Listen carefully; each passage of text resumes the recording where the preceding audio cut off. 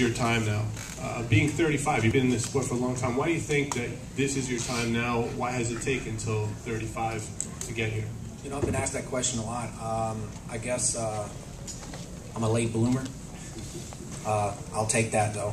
I'm healthy. I'm healthier now than I ever have been. I think due to my fighting style, I don't really get into a lot of rock'em sock'em robot type fights. So I don't have a lot of years, if you will, on me because of that reason. I can't give you an answer why, but I can give you an answer that I'm going to be hell to deal with now at 35. And Rory said that he doesn't really pay attention to the guys that he's fighting or look at tape of them or something of that nature. Is that a mistake in your opinion? What he thinks doesn't matter to me. When we get in there and we start, finding that rhythm of the fight, he'll find he won't be able to hang with my rhythm. So that's it.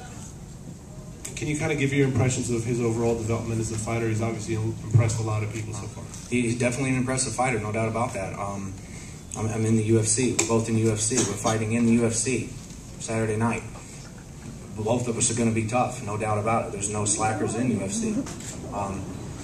You're always tested when you're fighting anyone in UFC, whether it's their first fight in UFC or if it's their 10th fight in UFC. You're always going to be tested, and I look forward to this test. I'm really anxious about it. It's a great matchup. He's got skills. I got skills. Let's put it together and let's make a show.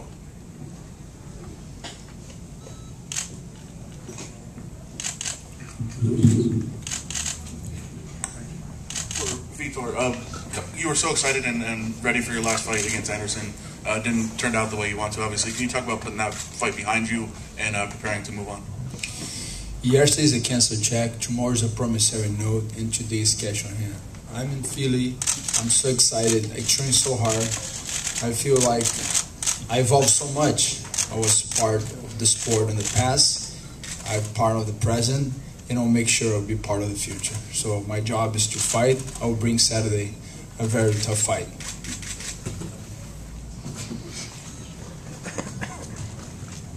Vitor, Wagner Vargas, Correio Brasiliense, Brasil. Do you think beating Akiyama guarantees you a ticket to another title shot? The question was if I beat Akiyama, if I get me the tickets to fight for the title. So I think in the present, the future belongs to Dana and Joe Silva, and my present is now. I have to overcome Akiyama. So that's the only things on my mind right now. Hey Dana, notice that you've been doing a really good job of doing old school and new school every event, and it's really refreshing for the old school guys that have been watching since the beginning of UFC to see the new talent coming up, plus the superstar legends from the past. Is this something that you're trying to do every time? It seems like you're getting some really great old school guys and then bringing that other talent right up behind it. Not really. The old school guys are still around, so the new guys got to beat them. But when you look at the old guard, the only two that are still around really are Tito, and then Matt Hughes is going to fight here soon. The rest are all starting to retire. And Vitor, yeah. I keep forgetting how long Vitor's been around. That's true. Vitor's here too. Yeah, true. Sorry, Vitor. I just don't think of you as old as Tito.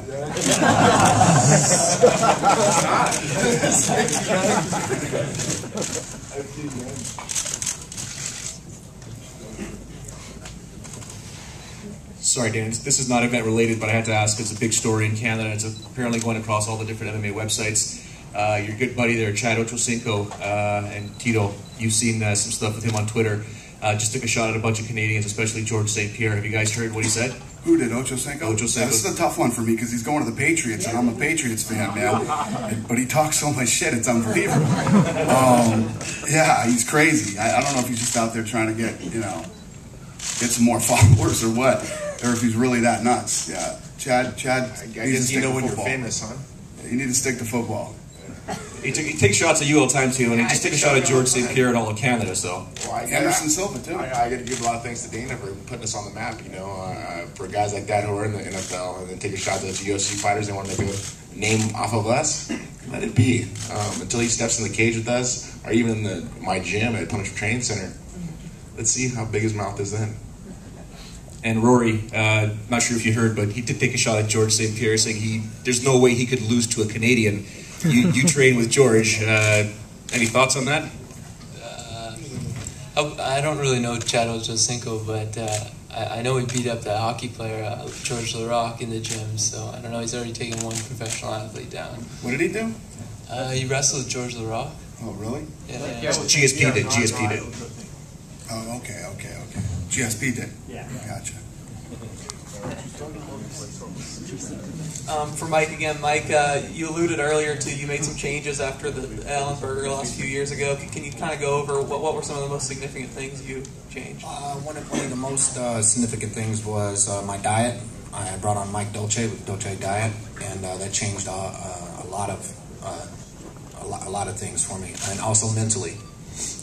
There's certain pressures that come with being in the big show, which is UFC. I kind of just was coasting through some of the other talent that was in the other organizations, and not really buckling down and really, finding what's important to me. And I got woke up when I came to UFC. It was a wake up call, and it's either get serious or I don't know, go back to being a machinist. I'm not going to be a machinist again.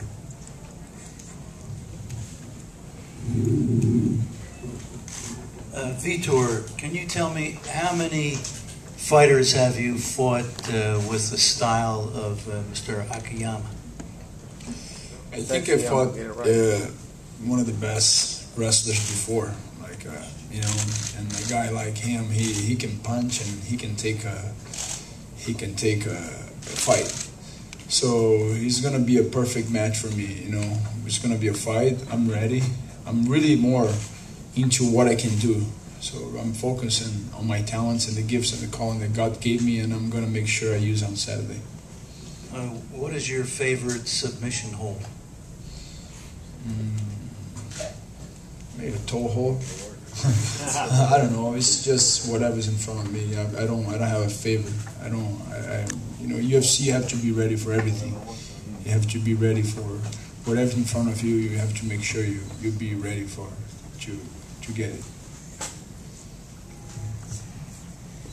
Question for Rory, over here to your left.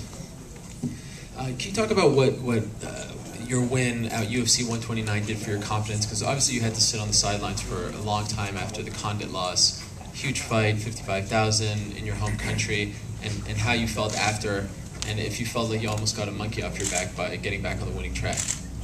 Yeah, I had some. I keep talking. It'll come on. Yeah, I had some ring rust coming off a loss too. My confidence was shook a little bit, and I had a lot of nerves going into that fight. But I felt after that fight like I relieved that pressure that I set on myself after losing. So my confidence is back up, better than ever. Or maybe the mic won't come back on. Did you hear him? I did, yeah. I wanted to ask a follow-up as well. At TriStar, you're around GSP and Faraz and those guys who've been around the sport for a long time. What have they told you about not, now that you're back on the winning track, and of course there is a lot of buzz surrounding you, about not, looking into that too much and believing in it and just focusing on fight to fight? Yeah, I just work on the stuff that Faraz is teaching me in the gym. I'm keeping a level head on my shoulders and just being myself, and when I get in the cage, I use the techniques that I practice, as easy as that. And just one for Mike. Do you see any similarities between this fight and your UFC, 120 fight against John Hathaway? Hathaway, was fighting in his home country. We're obviously not here, but it seems as though it's kind of a similar situation, and I'm wondering if you see any similarities between that fight and this fight. Yeah, there's some very subtle things, young guy, coming up in the sport and trying to make a name for himself in UFC, backing him and building him. It's kind of the same, but two totally different fighters, two totally different styles. I don't think about that at all. I think about what dangers that McDonald is going to pose and how to deal with them. So that's. But I still plan on doing the same thing that I did at UFC 120. This question over here on your left for Tito and Rashad. I'll start with you, Tito. After your victory against your last victory, how much of your decision had to do with the fact that you still had that little thing in your chest about the tie that you guys had before? I mean, kind of like a rematch or something to get off your shoulder. Or have you moved on from that? I moved on from that 100%. I'm a totally different person, a different fighter. I look at that one as a learning experience on both of our parts. I think. I think Rashad learned a lot from it. I learned a lot from it. I felt how strong Rashad was. He said he was a puppy, and now he's a big dog. We'll see on Saturday. How about you, Rashad? I know the three changes in opponents. Once it came down to Tito, did that cross your mind at least just to? No, not really. I was just like, I was happy that he just took the fight. To be honest, because when you have fights canceled like that, you never know what's going to happen. And I've been out of the cage so long, I would have fought anybody. So it really didn't matter. But the fact that he stepped up, it was kind of cool. I had to kind of rekindle those old feelings of what happened in the draw. But for the most part, I moved on from that. It feels like a long time ago.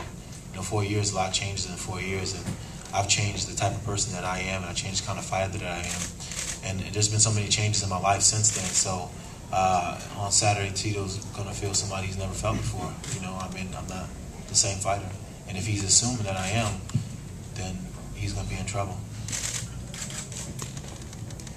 Tito, if we can just talk about the emotional mindset before the Bader fight, and then the emotional mindset heading into the Rashad Evans fight.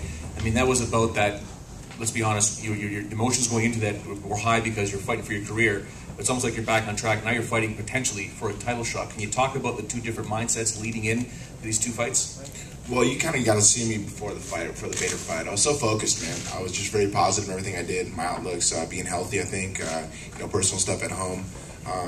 I was able to battle through these things. I have a great camp, working with Jason Perillo, getting my hands focused and strong and powerful, working with Ricardo Abreu with my wrestling and jiu-jitsu, and some other guys that I spar with and wrestle with. And of course, Mike Giovanni getting my cardio. Like, I haven't been here in a long time. I've been pressed for 6 5-minute rounds, every round, every minute, as hard as possible in a long, long time, because I was too afraid to injure myself with my back and my neck prior. And now that I have it, and I don't have to worry about that stuff anymore, it just makes me that much more focused, And now that I'm here against Rashad, Dana gave me a call a week after my event was done with Bader. It was just such an emotional high for me that I was like, God, I kind of want to indulge in this glory. And Dana's like, man, we kind of need you right now. Can you help us out? And I was like, yeah. I mean, I didn't want to do it. Right off the bat, my first instinct was saying no. I want to take the summer off. I want to deal with my stuff, my personal stuff at home. My training center, punishment training center, my clothing company, punishment athletics, my new supplement line, punishment nutrition I just came out with. I really want to focus on the business stuff. But Dana's like, can you? And I was like, give me a day to think about it. A couple days later, he calls me back and goes, what do you think? I was like, give me a day to think about it. I thought about that night. People tweeted about it. Me and my training partners, my coaches, we talked about it. I called him back and I said, Dana, let's do this. I was against Rashad. Like I say, man, he's a great opponent. He's a former world champion. Really, really tough. But at the same time, my mind focus is just so positive and so healthy. And I didn't get touched in the Bader fight. My wrestling's on par. My sparring's been on par. My boxing skills, my cardio, everything's been great. I haven't felt this healthy since I lost to Couture. I've been battling so much with mental stuff. I mean, I talked to Dan. I was like, man, I got to deal with stuff at home. And I was also stuff I got to deal with. I've been away with this last camp for a Bader fight, and I got to deal with stuff at home. And he understood. He goes, I understand that. But I kind of just put it on hold and said, you know what, let's get this fight over with. 3 weeks. I trained for 2.5 weeks for this fight. But thank God Mike got me ready to compete. I'm ready to go 6 fights, man. And I'm strong. I'm healthy. My weight is where I want it to be. So on Saturday night when I come in, I'm going to try to do what I did on July 2nd.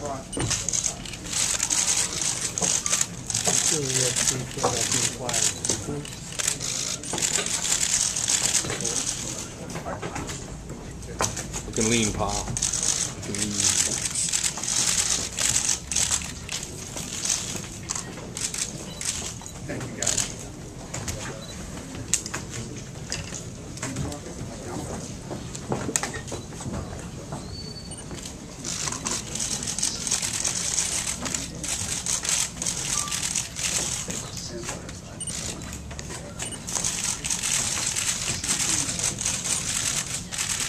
Right here.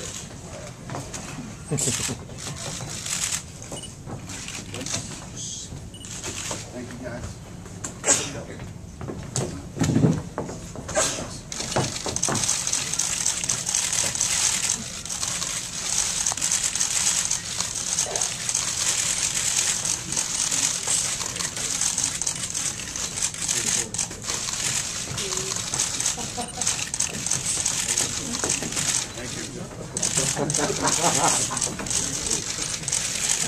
Down on the front. Hey. Ready.